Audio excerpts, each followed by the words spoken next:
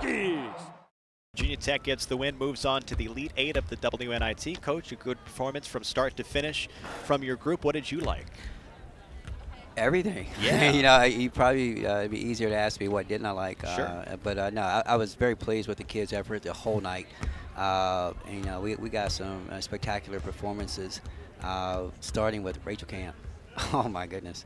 I can't be happier for anybody more, because she epitomizes what I want in a student athlete. She epitomizes what Virginia Tech wants in a student athlete.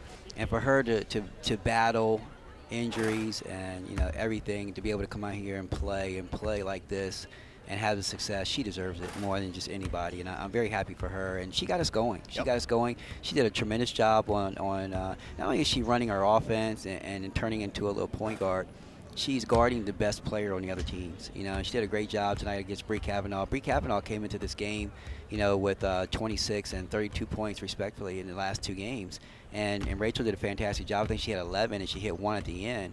Rachel did a tremendous job, but she's running the offense. She's doing a tremendous job for us, and I can't be happier for a kid. I thought Reagan played extremely well. She was a beneficiary of some of the passes. You know, the other kids were finding her on. Alexis Jean did a really good job, but I thought our defense was really good.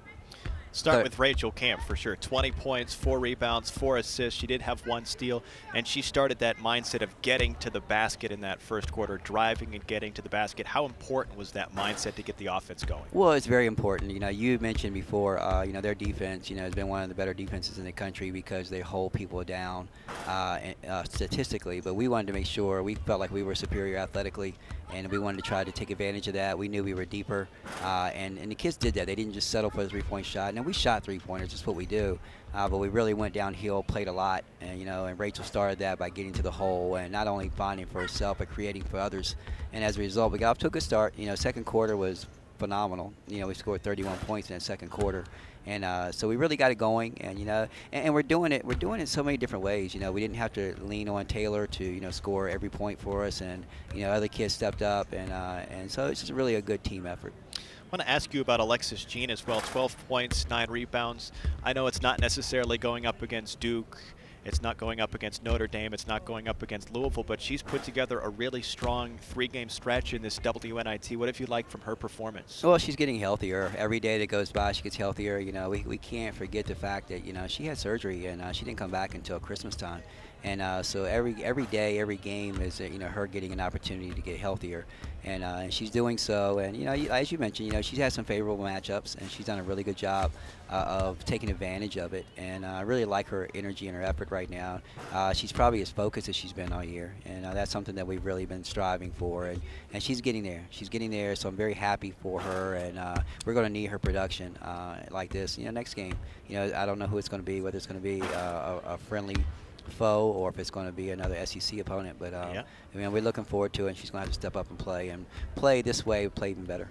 How about the passing in this game for Virginia Tech? I saw so many of those give and goes really work to perfection for you guys. Again, I know it's a different opponent, and the hands maybe aren't as active, but the passing seemed really crisp tonight for the Hokies. No, you know, I don't really think it mattered who we would have played tonight. They did a really good job of looking for each other, finding each other, putting themselves in position to take advantage of that. And we're getting more and more comfortable. And I can't stress this enough that, you know, this run right here, you know, equals our run last year, but it's giving us valuable time on the court, and watching these kids grow. And, you know, you and I have talked about it a million times where we've had to invent ourselves and reinvent ourselves, and we're getting to the point where we're getting comfortable again. You know, Stephanie Gately, you know, the coach there, she, you know, shook my hand after the game, and she said, "You guys are getting better and better every game." And it's just, you know, when you take away, we don't have a true point guard on our roster, and Rachel's doing a tremendous job. Reagan's doing a tremendous job of running our offense and getting us into sets and whatnot. And we're finding a different way to play, and we've done that like 5 times this year. You know, just found a way to play with this group. And it's a credit to them. It's a credit to our coaching staff, and, you know, what they've done. Everybody's put in tireless hours to try to figure it out and figure out what's the best for this team. And I like where we're going. I like the way they share the ball. I like the attitude. I love the way that they play together and they come together. And it's just a lot of fun right now. A lot of fun. And I think everybody, Hokie Nation, people who are coming out here and watching, they're watching us grow up. They're watching us grow up. And I've seen it. I've seen it happen, and I've seen where it takes you when you can grow up, and I'm watching our team grow up right in front of our eyes. All right, you just said attitude. I'll finish on the same question that I asked in the pregame interview with, can you tell that the fun and the enjoyment level is growing round by round right now for Virginia Tech? No question. You know, you can tell it. You can see they're getting more and more confident in each other. They're getting more and more confident as a team. They don't bicker. You know, if something happens, they're very quick to encourage each other. And okay, it's okay, but we'll get it next time. When we go into huddles, you know, they used to be scared to make a mistake because okay, now they just felt like they were letting people down, or you know, something that bicker might be go back and forth. And that's what happens when you're building a program. And it doesn't happen a lot, but you know, you can see them right now. They are just really together. They're really together, and they're just kind of, you know, okay, you make a mistake, I got your back. And that's the kind of mentality you have to have. That's what the good teams have. And, you know, it's better late than never because I think it's going to really help us for next year. But I really like the way they're going and how they're playing, and they're covering for each other. Coach, congrats. Thank you very much, Andrew. Final score 81-50. Virginia Tech advances to the Elite Eight of the WNIT coming up in the next couple of days.